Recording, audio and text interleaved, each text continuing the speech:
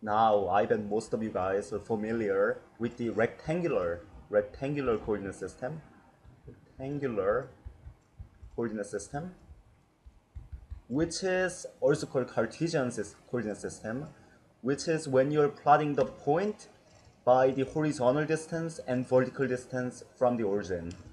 Let us review what that was. Let's say you have to plot a point 2, 5. The first 2 signifies that you have to move right 2, and the 5 signifies that you have to move up 5 in this case. If it was -2, then you would have to move left 2, and if it was -5, you would have to move down 5.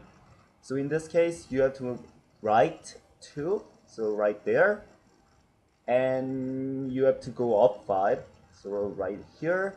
So when you combine those two, your point 2, 5 is gonna lie, let's use green, lie right there. It's gonna be 2, 5.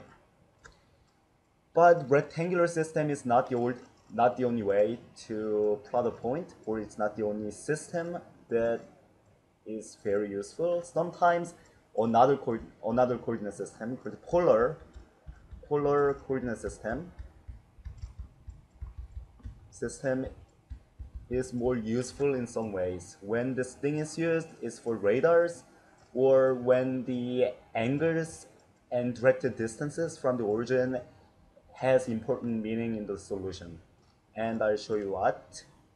Polar coordinate system, you, instead of specifying x and y, you're gonna specify r and theta. R in this case is the distance from pole / origin. That's this dot right there in the center. This dot, that's the pole / origin. And theta is the angle from polar axis. Polar axis is the positive x-axis right here. That's polar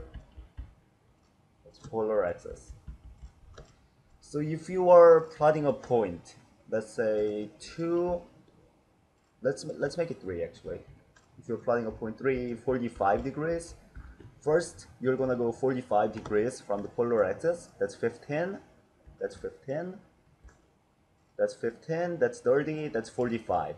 That's how far you're gonna go. And the 3 signifies you're gonna go 3 units from the pole. So you're gonna go 1, you're gonna go 2, you're gonna go 3. And that's where your point is gonna be lying on. You see how it's at 45-degree angle from the polar axis, and it's 3 units away from the pole. Let's say you got 180 degrees.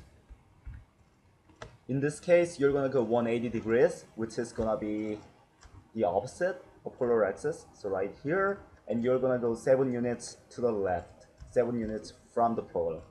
1, 2, 3, 4, 5, 6, 7, and that's where your point is gonna be lying on. That's 7 180 degrees. Let's do one more.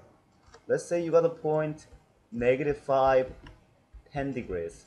Let's actually go with 15 since we don't have 10.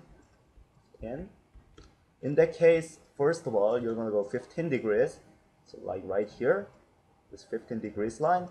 But in this case, instead of going positive, you're gonna go -5. What -5 is signifying, if r is positive, think of it as being going forward, and if r is negative, think of it as being going backward. Like in this case, you're gonna go 15 degrees and you're gonna go 5 backwards. So you're gonna go 1, 2, 3, 4, then 5. And that's where your point is gonna be lying on, -5, 15. If it was 5, 15, it's gonna be somewhere along this line. It's gonna be right there.